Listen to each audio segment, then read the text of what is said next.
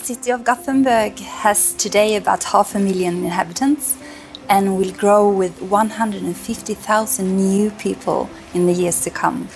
And of course that is a great challenge to do that in a sustainable way.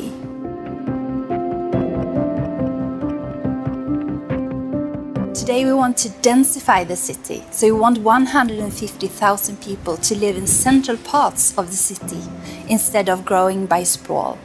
And that means that we need to use space more efficiently in the city center. And also that we have problems with noise and bad air quality that we need to take care of at the same time. You might think air pollution is not that big problem in the city of Gothenburg, but still we estimate about 300 premature deaths due to particle matters. So air quality, yes, is a big challenge, and clean vehicles is of course an important solution to that.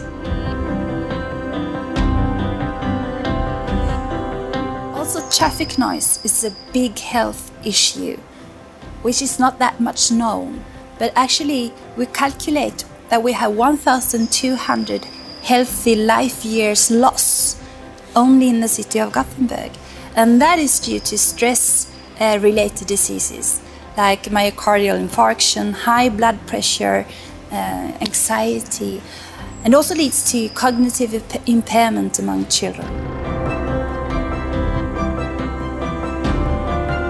Transport-related challenges in the city cannot be solved by the city itself. We need clean vehicles, we need silent vehicles, we need freight operators that are willing to operate in a different way than today. So we need broad corporations to be able to find good sustainable solutions for the future cities.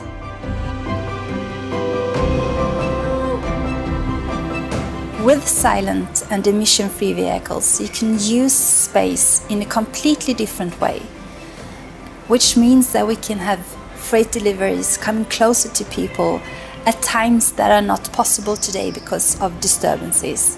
I would say silent and emission-free vehicles is crucial for our ability to create sustainable cities.